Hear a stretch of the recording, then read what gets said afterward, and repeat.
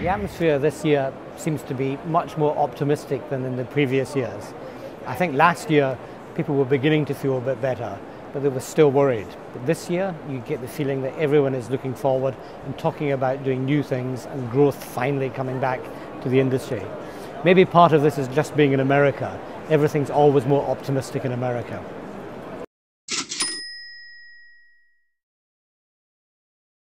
For our clients, they have a whole lot of things they're working on, but there's three key things which are really at the center of their attention right now. In Europe, we have T2S.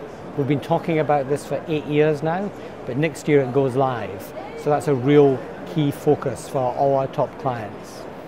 Second thing would probably be T+2. Now that's come up much more quickly and it begins next week in Europe.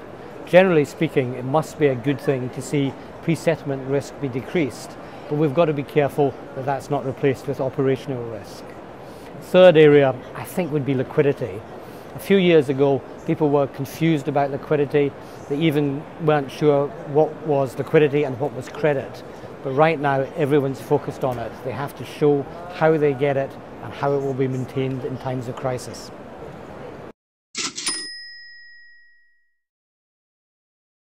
Well, with T2S in particular, we've been working very hard for many years on it.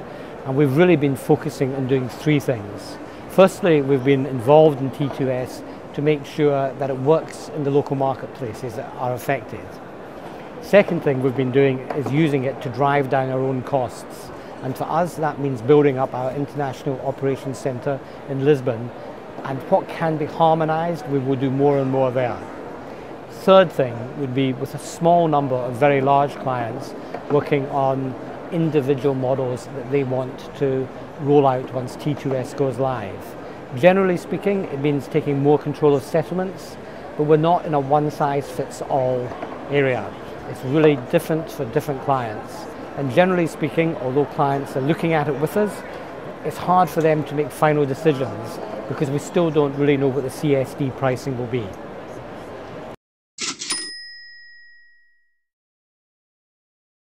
Well, I think where we interact with them is really looking at the operational and the regulatory landscape in Europe. And I think it's becoming a bit clearer than it used to be. We seem to have an awful lot of regulations, but they're generally going in the same direction as the regulations in the US. So when you first look at it, it looks very confusing and very difficult. But when you boil it down to the real principles involved, it's understandable and seems reasonable, I think, to US institutions.